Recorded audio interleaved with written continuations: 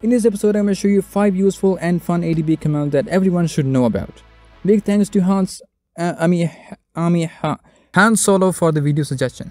Now, if you already know what ADB is and how to use it, skip to the countdown because I'm going to explain what ADB is and how to easily set it up for those that are new. The timestamp will be on your screen. So what is ADB? In simpler terms, ADB is a command line tool that lets you control your phone in various ways that are not usually possible directly from the phone, unless you have root permissions. ADB is mostly used by developers, but if a dumbass like me can take advantage of it, so can you. Here's what you'll need for ADB. A PC or laptop running Windows, Mac or Linux. In case you don't have a PC, just click the card in the corner and watch that tutorial, and then make sure you come back. Next, you'll need a USB cable, your phone with USB debugging enabled, and a tiny bit of common sense. On your PC, you need to download and install ADB Minimal from XDA forums, because it's much easier and simpler. Link to it will be in the description. Once installed, double-click minimaladb.exe to launch it. Connect your phone to PC via USB cable and type ADB devices to run the ADB server and see if your phone is connected. If you see your phone listed, you are good to go. If not, then head over to the pinned comment for possible fixes. Now that everything is set up, let's check out some ADB commands you can play with. Our first command is ADB TCP/IP. If your phone and PC are connected to the same network, you can run ADB without being connected to USB. First, you need your phone connected via USB for the initial setup. Then type ADB TCP/IP followed by a local port, like 6969 or any 4 numbers you want. After that, you can disconnect your phone from PC.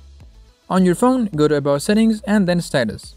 Here you will find the local IP address assigned to your phone. This might be in a different location depending on your phone's skin, so Google it if you can find it. In ADB, just type ADB connect followed by the IP address. Put a colon at the end and your local port, which was the epic number 6969 in this case. And that's it, you're now connected wirelessly, which means you can throw that cable in the garbage. Know your place, trash! Actually, no, I can sell this as an NFT.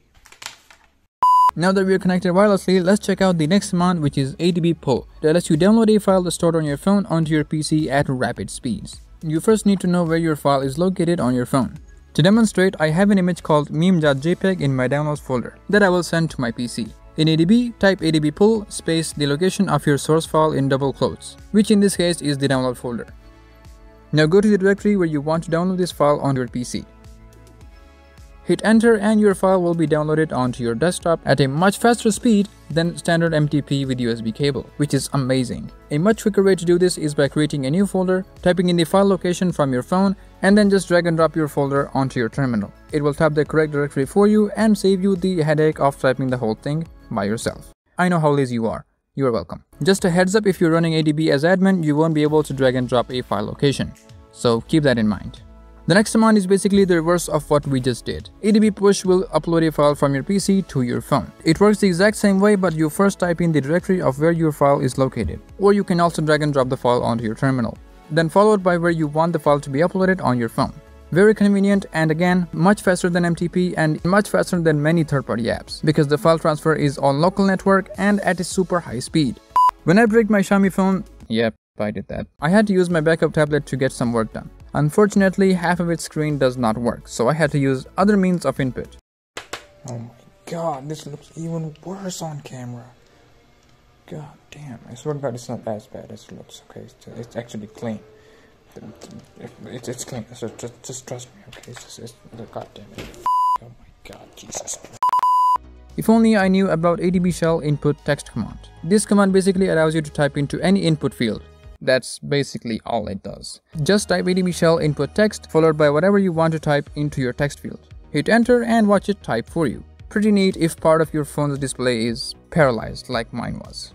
Speaking of dead phones, manufacturers love to put like 600 apps on their phones. Like, why do you need a separate screen recorder when it should be a system feature? Why do I need a file sharing app when I can just use Android's nearby share? I just don't get it. Who approves of this? Thanks to Android, we can get rid of them with a simple ADB command. To make things convenient, you will first install Package Viewer from the Play Store so we can find an app's package name easily. To demonstrate, I'm going to uninstall Google Chrome. Alternatively, you can execute ADB shell list packages and you will get the list of packages installed on your phone. But this is not very convenient if you're looking for a specific app. In ADB, execute ADB shell to enter shell. Now, before I show you the actual command, I feel like I should let you know just to be careful.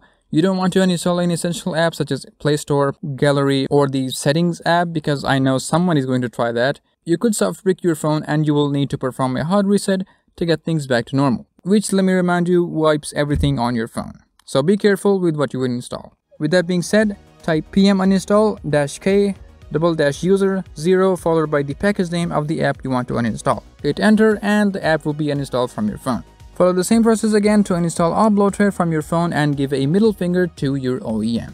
Here's a bonus ADB tip for you. If you've entered shell and want to exit it, just execute exit and you will be out of shell. It's very basic, but something I wish I knew because I used to close terminal and open it back up when I first started using ADB. I can hear the developers cringing right now. With that being said, make sure you subscribe and let me know in the comments if you'd like to see a part 2 of this video because I have a ton more commands I'd love to share. If you want to check out the other Node of Freedom episodes, click the card above or click the bottom card to check the previous episode. Be sure to join the Discord, follow me on Twitter, that kind of stuff, you know, the YouTube thing people tell you to do. And yeah, let me know what's up with you in the comments. You know, if you want to talk about something, let's talk about it in the comments. Let's do it. That being said, thank you for watching. Peace out.